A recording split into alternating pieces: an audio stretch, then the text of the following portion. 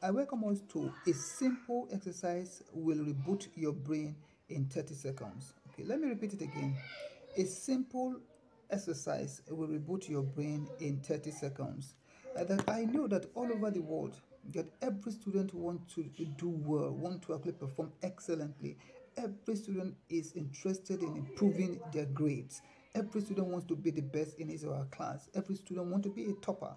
And today I have simple physiological exercises that you can actually use to reboot your brain that can help you optimize your learning, because it's going to actually put your brain in that right framework so that whatever you learn will actually stick in your brain. It will help you achieve what I call LSF, that is learning and studying flow. And the first tip is this. I realized that the Chinese students, despite the fact that they've captured global education, because China has become the world's cleverest nation, according to PISA, according to different international exams like EMO, like Teams, etc. So I realized that the Chinese student, whenever they want to study and they are feeling dizzy, what they do is that they've been trained to do their eyes like this.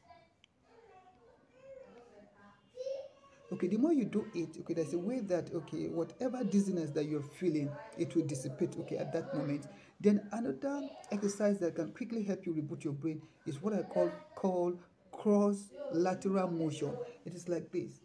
Before you read, make sure that you do like this, like for like 21 times. As you do so, it's going to do what? It will increase your cardiovascular kind of activation, which will help you supply blood to your brain. Then another one has to do with this, that whenever you want to actually get into that learning and study flow, you can do your fingers like this, and you keep doing it. Then you increase the friction. As soon as you do it, you would not know that it is actually sending signals to your brain, and it will do what? It will help supply blood, and it will help release some amount of dopamine in your brain. And do not forget, dopamine is a kind of it is one of the neurotransmitters of learning and memory, and it helps in long-term memory consolidation. So whenever you practice all these exercises, they will help your concept neurons. This is an image of a neuron, and in our brains we have about 100 billion neurons. But there are some populations of neurons that are dedicated to education that are called concept neurons. So if you practice this exercise, they will help you do what? Encode whatever information that you learn during your study session.